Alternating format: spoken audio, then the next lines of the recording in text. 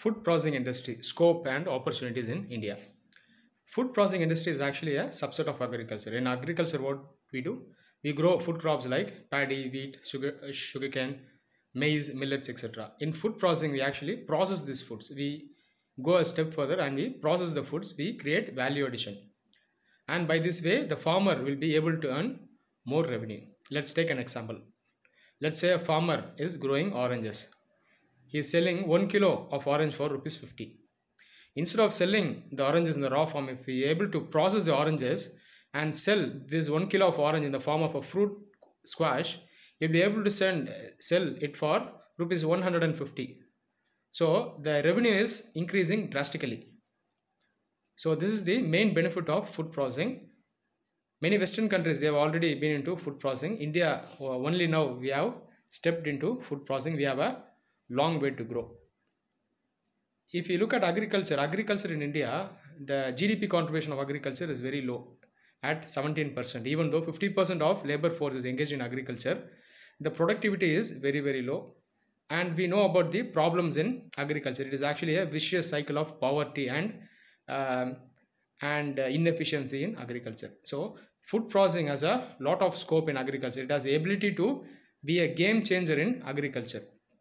It can bring great economies of scale in agriculture. Some reports, they have stated that food processing industry itself can create nearly 1 crore jobs in India in the next 5 years, and this industry has the potential to be a nearly $35 billion industry in India in the next 5 years. So food processing industry definitely is a game changer to the GDP of India and the agricultural economy.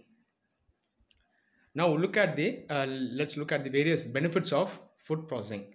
The first benefit, like I said, increased revenue to farmers. We saw the orange example. Secondly, lot of jobs will be created. Lakhs and lakhs of jobs can be created in the rural sector, both skilled and unskilled labor. Mainly women can be employed in large numbers. So employment, food processing industry has massive scale in India.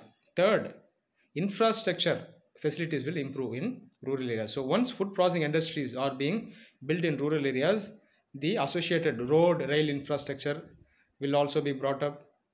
They will bring godowns, chilling facility in the rural areas. So the rural infrastructure itself will develop.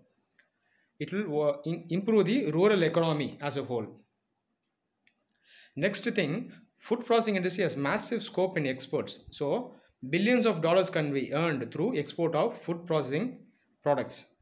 Like dairy products, horticulture products, vegetables, spices, etc. So huge scope in the export industry. Lot of foreign exchange can be earned. It will boost our foreign exchange reserves.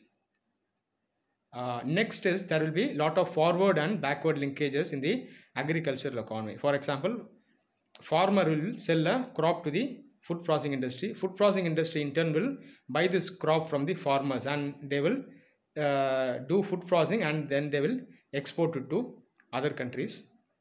Next, the farmers will benefit a lot. The intermediaries will largely be eliminated, and due to this infrastructure facilities like godown, chilling facilities, etc., the farmer will not be forced to immediately sell this produce. Actually, he can process the food, he can store it in the infrastructure facilities like godown and this chilling units, etc. He can sell the products at a later stage also. He can sell the product to the agro processing industries at a later stage when the prices are beneficial.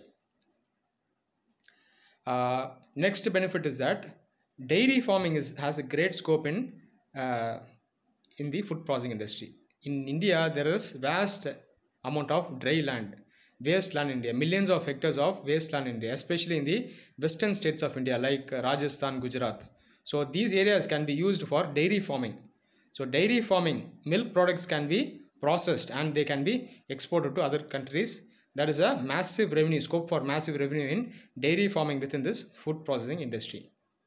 Next, if you take states such as this Madhya Pradesh, India has a great geographical advantage. India has a huge country geographically.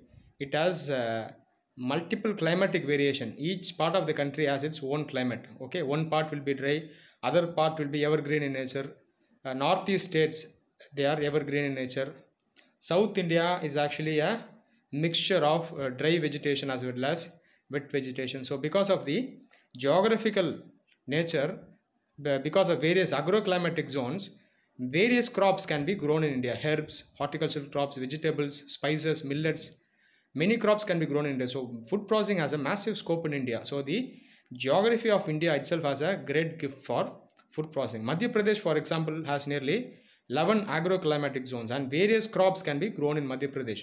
Madhya Pradesh is present in the middle of India, and in fact it can serve as a logistic hub for the entire country. So various crops can be grown and then they can be transmitted to various states, and if needed they can also be exported from various ports of the country. So states like Madhya Pradesh, they have a huge scope in food processing. Similarly, northeastern states economy will also get a huge boost from food processing industry. Herbs and spices, they can be grown in the northeastern states like Manipur, Nagaland, Arunachal Pradesh, etc. Next benefit is the government is already planning to build a lot of mega parks in India. Mega food parks. Mega food parks, they are like the special economic zones, SEZs, massive industrial zones. Within that, food processing industries will be present. They will process food crops and they will export to other countries. It will provide a lot of opportunities for this lakhs and lakhs of employment for the local people, and